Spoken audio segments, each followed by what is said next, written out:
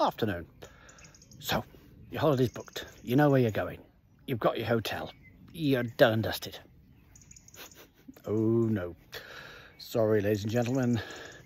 You now enter a very important phase of your holiday. It is called the preparation phase. Or, to give it another name, things to do to make sure that when you get on the plane, you're going to enjoy yourself and not deeply regret every second of the experience. So, first job. Do you work full-time? Did you book your time off? No point booking a holiday if they go to your boss and say, I want this week off, and they look at the records and say, sorry, Joe Bloggs is off that week, you can't be going. Make sure you do it the right way around. Then you get to the really annoying stuff. Passport validity, check. Do you plan on driving? Make sure your driving license is okay. Have you sorted your money out? No point turning up at the airport not having a penny to your name. That's really depressing. So, got that bit done. What's next? If you've got pets, cat, dog, anything, are they going to be okay? They've been sorted out? You know where they're going? Going to be safe? You do not want to be enjoying yourself on holiday and suddenly have this blinding thought, ooh, what's happening to Tiddles? Nah, you need to know they're safe and sound. So, you've got all that done. Then you do the other bit. Research where you're going. Now, I'm going to use the city of Las Vegas for a little bit of an example. I've been there a few times and I'm going back one last time in a while. Do a little bit of research on where you're going. Vegas is a good example because if you get off the plane at Harry Reid International Airport and don't have a clue what you're doing, you're an idiot. But that applies to every airport.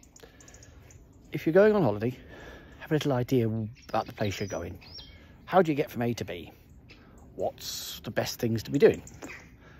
Get a bit of a plan in. You simply do not want to get off the plane at an airport and think, what am I doing now? You need to have a clue. Vegas, again, useful example, is full of fun and frolics and all kinds of bright lights. But if you haven't made a plan and haven't got an idea what you're going to do, then realistically, the chances are you won't do any of it. Or even worse, you'll be getting back to the airport to go home thinking, ooh, why didn't I do any of this stuff? Doesn't matter where you're going, be it Las Vegas, be it Spain, Portugal, Australia, wherever. Do preparation on the place, have an idea. If you don't, you'll feel a right fool. So the plan is this.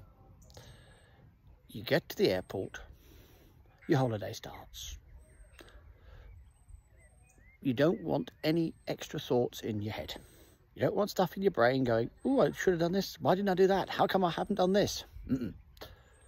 All should be packed up and done. Holidays are meant to be fun. You're meant to enjoy yourself. Spur of the moment stuff happens. But to all that to work, you've got to have done a bit of planning.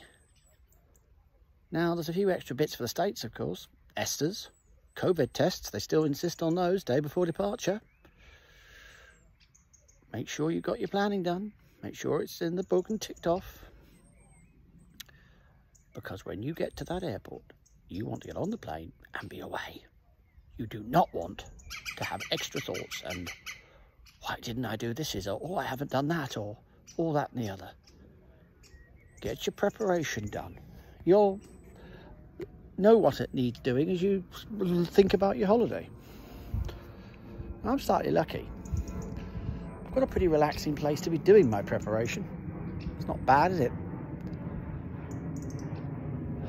But make sure you get it done because holidays are meant to be fun and to enjoy yourselves. Not be thinking, whoops, what did I do here? Get it right. Have fun. Don't get it wrong. And have a disaster. Happy holes.